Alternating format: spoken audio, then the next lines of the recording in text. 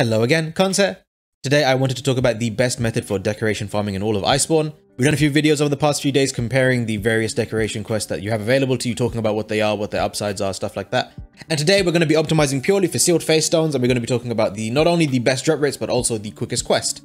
So in that video where we were discussing drop rates and comparing them between the quests, we basically concluded that the Tempered Elders in the Seliana cache area were the best decoration farming quest, purely in terms of drop rates, obviously not accounting for how long it takes you to beat each quest. However, now I can show you a method that makes beating the Tempered Kushala quest so quick that it basically puts this method leagues ahead of all the others in the game. You can see it happening on screen now. I'm using spread HPG to stunlock Kushala. Don't worry if you don't have all the good decorations or all the good sets, or if you don't have the Fatalis HPG, you can literally do this with like the Zenoga HPG using a Kirin set bonus set that isn't optimal at all.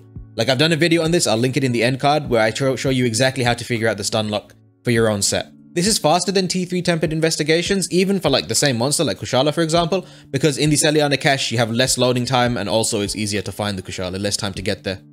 Even if you don't have the attack plus decorations or anything like that, even if you don't like using the scope, that's basically what I'm showing you now. I actually have scope on this weapon, but I'm not using it. I could get 5% more damage straight away just by adding another close range to this weapon instead of scope. So you can easily replicate this with pretty much any set, the doubling over of the stagger threshold, which is what I need to talk about now.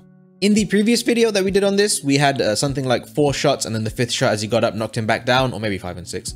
And that's because it takes 5 shots to reach the stagger threshold. And so we would shoot 4 of them while he's on the ground, wait for him to get up, and then shoot another one. However, you can actually double over the stagger thresholds. So in such a case, instead of doing 4 shots and then a 5th one, you could do 9 shots and then a 10th one to knock him back down. And that's basically what we're doing here. And you can see it makes the quest really quick. Even without heroics, even without special scope, even with a suboptimal DPS weapon, we did this quest in something like 2.5 minutes. And actually, I messed up the stunlock a couple times. You could do this easily under that if you wanted to. And so you can really push this to the limit as I'm showing now, using special scope and heroics. Don't worry if you don't have all the good decorations. So long as you can get your affinity basically up to max, you'll be completely fine. Because we're so comfortably over it with our 12th shot that actually you could sacrifice a whole bunch of DPS on this set and still be able to make the tripled up stagger threshold, which is what we're doing, by the way, 3 times the stagger threshold with heroics. But yeah, you can see I'm proccing heroics, I'm getting my my buffs all applied, I'm getting my special sculpt on, and then I'm just going to stunlock him. And I found that with this set, using the exact same methods I said in that video that I'm going to link, I worked out exactly how many shots it takes, and in this case, it took me 11 shots, and then the 12th one knocks him down.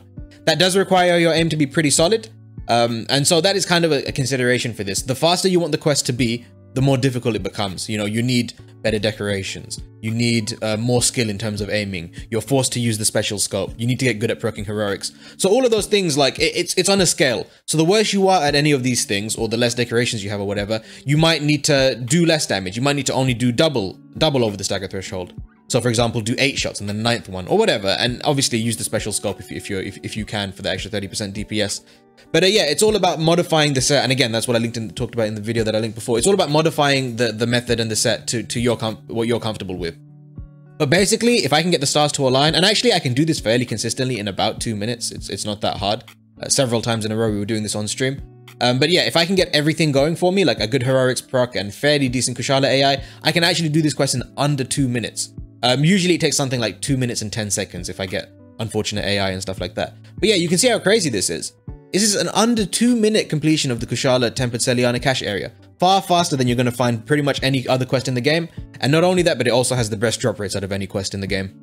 If you put all of this stuff together and work out the hourly drop rates like I did, you find a number of 105 sealed Feystones per hour. Now, depending on your loading times, that might be a little bit lower. You can take off 20% if you need to. And obviously, if you're not using heroics or whatever, you, again, take off another like 10 or 20% because the quest will take an extra 20 or 30 seconds each. But that's fine. Yeah, so 105 sealed Feystones is like the maximum that I could get. And then 60 carved and 60 ancients per hour, which is absolutely crazy for an hour of work. And if you meld the carved and the ancients into sealeds, you probably wouldn't do this, but you'd only meld the bad decorations. But let's just say we melded every decoration that we got from carved and ancients into sealed Feystones. That's another 15. So that's a total of 120 sealed Feystones per hour, which is absolutely crazy. That averages out to be something like 2 sealed Feystones every minute. Even if you don't use heroics, even if you don't use the scope, even if you have a base PS4 with a no good hard drive that takes ages to load, at worst, it's going to be half of this, let's say 50%, which is a stretch. It's really going to be more than that. But even if it's half, that's 60 sealed Feystones per hour. That's 1 every minute, which is like an absolutely crazy drop rate. And it'll mean that you'll get the decorations that you need within no time, hopefully. And yeah, that's basically all I have to say today. So just a summary of like drop rates, how far you can push this quest if you optimize it properly, and what sort of sealed Feystone rates that can give you. This is definitely the best method of farming decorations in the entire game. It might simultaneously be the least interesting. So do feel free to like just mix, because I mean, you've seen, I've showed you the decoration drop rates on each of the 3 quests that we've talked about so far. Feel free to just mix it up, you know, do a bit of Teo. Do some T3 investigations, do some Jangs, whatever. You've seen the drop rates, you know what you're farming for, you can see what's worth your time and what isn't, and you can make the necessary comparisons for yourself. But yeah, so hopefully this was helpful, and hopefully you have good luck with the RNG farm. Take it easy. Bye-bye.